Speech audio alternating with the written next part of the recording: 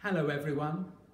Thank you for joining me on this midweek Bible study. I've been thinking about the fact we're in a time of plague, and inevitably we've got to go to the book of Exodus with the famous 10 plagues. In fact, Exodus also has the 10 commandments and then 10 features of worship at the end as Moses set up the tabernacle. So Bibles open, please, in Exodus, and we'll look at all the great features. That book is going to finish with the glory of God descending upon the tabernacle. And that reminded me that here at St. Mark's, we have 9 brasses with a dedication to the glory of God, and 3 wooden items or pieces of furniture dedicated to the glory of God.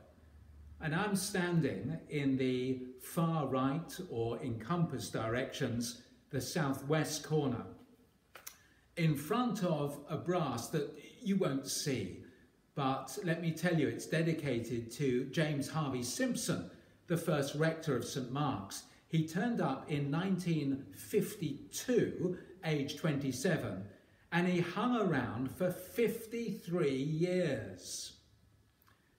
The feature is the opening line, to the glory of God. And the whole of St. Mark's is full of these dedications, not just in brass and wood, some in panes in window, to the glory of God, just encouraging us again and again to say, this is what life is about. Jesus prayed that he would glorify his Father in John 17. And the apostles say, 1 Corinthians 10:31, whatever you do, do it all for the glory of God. The root of the word has a sense of weight. We sometimes say that someone in authority has a certain bearing about them, a sense of impressiveness, as if there's a force of nature which is them. God has the ultimate glory, the ultimate weight, the ultimate honour is due to him. So we're going to go to Exodus to find out how this business of glory works. It's the second book of Moses, and we'll start with the 10 plagues. So, since Eden, man's rule breaking has been compounded by violence, punished of course with the flood, and pride, work on the Tower of Babel, halted by that separating gift of languages. Abraham, Isaac and Jacob, the fallible patriarchs, carry the promise of many descendants to bless the world, but Genesis ends with their offspring in Egypt, not Canaan. Worse, Exodus starts with the people enslaved and the male boys facing death. But one who escapes the order from a paranoid Pharaoh is Moses.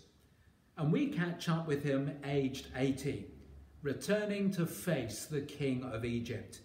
But his old classmate refuses to let the Hebrew labour force go. And in view of the pyramids, Moses announces punishments from God on to Egypt. Each of these plagues will humiliate Egyptian gods. So turning water into blood declared power over Hapi, the god of the Nile. Turning frogs into the land as a plague, authority over Hagar, the frog-headed deity. When you had plagues of gnats and flies, that had authority over Kepi, the god of creation, and Hathor, the goddess of protection. Livestock plague showed God's authority over cows, considered divine, holy cow and all that. Boils showed authority over Isis, the goddess of medicine. Hail over Nut, the goddess of the sky. Locusts were taking authority over Seth, the god of disorder, and using him for God's pleasure. Darkness famously over the sun god Ra, and then the plague on the firstborn over the pharaohs themselves who claimed to be divine. The intention was, well, what was the intention? You can find the detail and count 4 purposes. The intention is the name of the Lord will be known firstly by the Israelites, chapter 6, verse 7. That the name of the Lord will be honoured by Pharaoh, chapter 7, 17. That the name of the Lord will be known throughout the whole earth, 9, verse 16.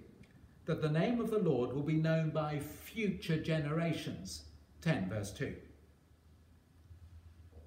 Well, that's a bit distant from us. I mean, how does that fit us? Well, a God is whatever you put first and whatever you trust to help you. So what would you say Britain's gods are? Well, I think I'll boil it down to 5, and they're all, in a sense, invisible. These aren't the stone statues of Egypt or the great features of the natural world that impress them. Warning, long technical terms coming. Sorry, please bear with me. So, these are my 5. Materialism, the belief that stuff matters more than people. Hedonism, that pleasure is supreme. Narcissism, that I am the centre of my world and it's always only about me. Scientism, that technology solves every problem and gives us control. And universalism, that all viewpoints, philosophies and religions must be tolerated and are equally true. Now, that's not bad as a go, is it? I mean, I've drawn them from many other thinkers. But bearing in mind that that is essentially the situation in modern Britain, does not God have the right to challenge our ferocious commitment to these false gods? First bit in Egypt is the 10 plagues. Then we come to the 10 commandments. I know, you can preach a whole sermon on each of them, so real danger of overload. I'm just trying to give you the big picture, rather like flying over a territory and you just see the main features of a river and mountain and so on. Well, the Hebrews have a last meal in captivity before the angel of death passes over their houses as he inflicts the last plague on Egypt. Hebrew homes were identified by doorposts painted with the blood of a sacrificial lamb, a picture for believers today of sheltering by faith under the blood. Finally, allowed to go, hundreds of thousands of runaway slaves make for the promised land, led by a pillar of cloud or, by day, the pillar of fire. And if you think that was clever, the same pillar, when the Egyptians caught up with the Hebrews, having changed their minds and said, we ought to keep you, was fire for one side and cloud for the other. The Red Sea parts for the Hebrews but destroys their enemies, and the diet for the rescued people of God becomes manna flakes for breakfast, quail nuggets for dinner, and water on tap from the rock. Then came the question of identity. Bearing in mind that we are rescued, with no arms, no training, amazing we are free, what sort of identity should we have as a nation? Well, God gave, chapter 20, 10 words to teach what God and godliness are. So to love God, the people must have no other gods. Egypt had many, but there's only one creator. They must make no representations of God. Egypt had many, but a picture cannot do justice to the many-faceted character of the Almighty. And the people must not misuse the name of God, so overusing it as a magic charm or underusing it while preferring another. And yet the name of God, or names, are of supreme importance in Revelation. He is the self-sustaining I am. He is Lord, Shepherd, Rock, Refuge, Father. And the people mustn't work 7 days a week as they were made to in Egypt, because now we have a creator with a creation pattern of working just 6 days in a week. Now, to love your neighbour, you must value parents and life, marriage and property, reputation and contentment, just as God honours the patriarch, sustains life, is bridegroom to his people, respects lands and nations, speaks truth, and has joy in spirit. Now, all that moral law is affirmed in the New Testament. But hold on, don't we have thousands of laws and accumulate them all the time? Yes, but as one person has said, our main problem is we forget the original 10.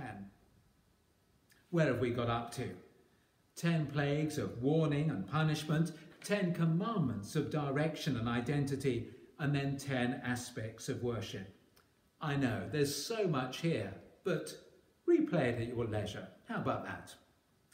The legal detail sets up a new world.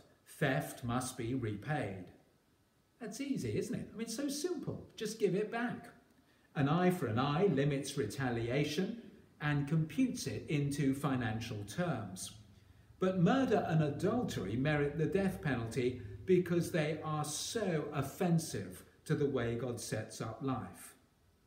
Now, with such a penalty, of course, not many people try it. There are no prisons.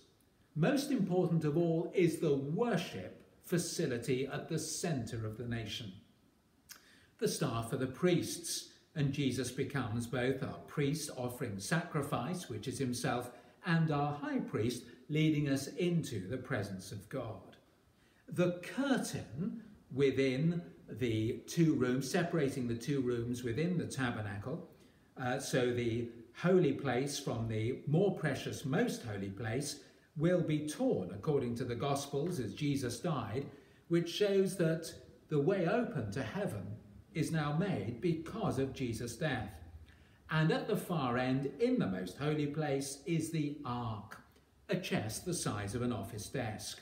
Overlaid with gold, signifying glory, it contains what Exodus 25:21 calls the testimony, or the commandments, and has a lid called the atonement cover or mercy seat. The terms are legitimate translations from the Hebrew. To cover is to have mercy or to forgive. So, have you got those first three? The priest goes in through the temple to the covenant box. Or Jesus, as a person, sees his achievement opening the way to deliver the gospel to the world of unchanging moral standards covered by mercy for the penitent. What a start. The remaining 7 items signify what the gospel creates. In that most holy place was also the altar of incense, a symbol of our prayers ascending to heaven, according to Revelation 8. Step out back into the main approach hall, the holy place, and you find the 7-branch lampstand, pointing forward to Jesus, the light of the world. But Psalm 19 says the scriptures give light to the eyes. So that's how we hear Jesus today. There's also bread on the table, which looks ahead to Christ, the bread of life, and his welcome at the breaking of bread in the service of Holy Communion.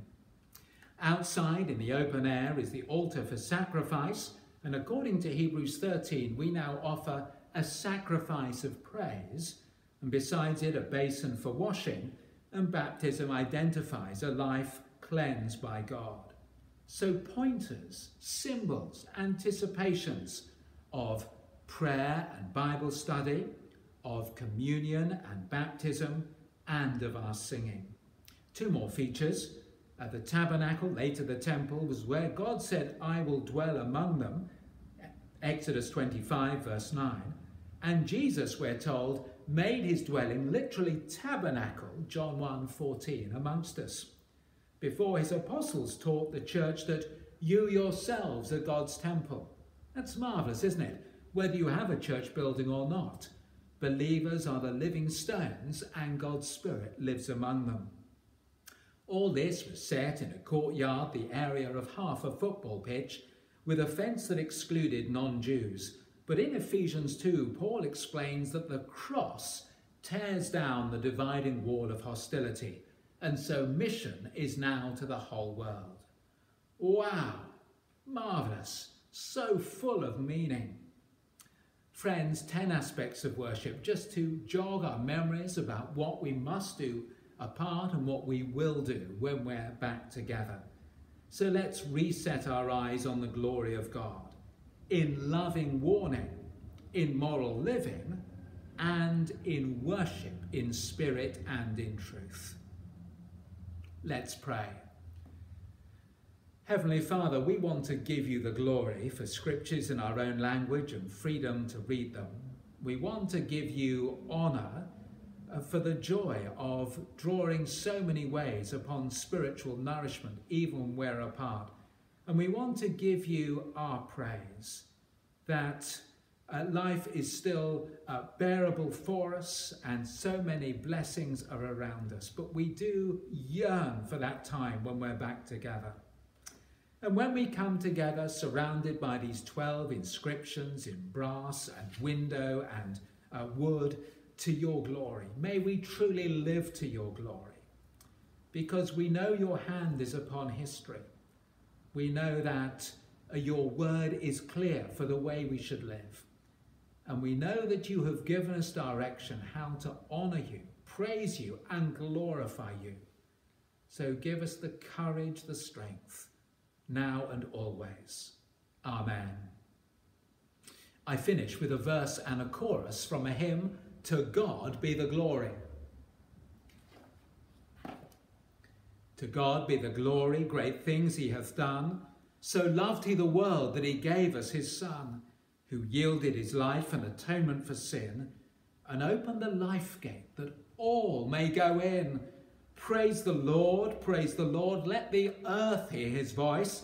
Praise the Lord, let the people rejoice. Oh, come to the Father, through Jesus his Son, and give him the glory. Great things he has done.